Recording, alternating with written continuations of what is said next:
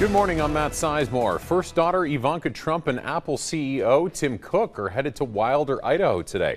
They'll be stopping into the school district to learn or to look at how it's working to implement more technology into their curriculum, such as the district's 2016 partnership with Apple and Sprint to provide every student with an iPad. 6 on Your Side donated books to the school last fall, and we learned about their unique curriculum from the district superintendent. The Boise State Broncos will host Fresno State in a rematch of last year's Mountain West Championship game. Before we turn our attention to that game, the Bronco coaches want to praise Bronco Nation for helping to defend the Blue. Boise State opponents have 20 false start penalties on the Blue, and that's the most out of any stadium in the country. And last Saturday, fans created an electric atmosphere. Let's do it again. Have the Blue rocking this week. Get the fans out there. Championship week, and make it a great atmosphere. Hopefully that's our advantage when we go play, and our guys will respond. You know, they really enjoy that, and that's a big key for us in our success. For more information on tickets for the conference championship, head to our website at 6onyourside.com. Well, today's another unique day for shoppers. If you're looking for a gift that gives back to those doing something thankless in the community, Giving Tuesday, that is an opportunity to support local nonprofits. It's a chance to give in someone's name or to plan a last-minute gift before the end of the year.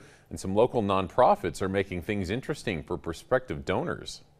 There's really no minimum for getting involved, and so even a $5 or a $10 gift can make a huge difference for nonprofits. So it's a great way for anybody in the community to give even just a little bit. A little bit goes really a long way for all of our nonprofits.